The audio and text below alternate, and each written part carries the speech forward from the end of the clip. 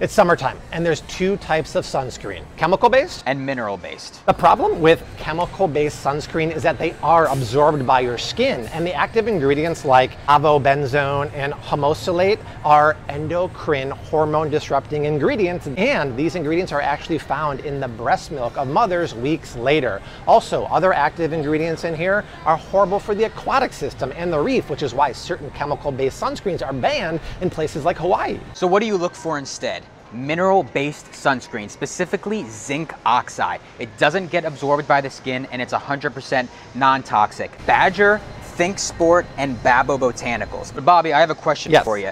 Do I go for the spray or the regular cream? Yeah, so obviously the spray is way more convenient, but 9 times out of 10, the active ingredients are chemical-based.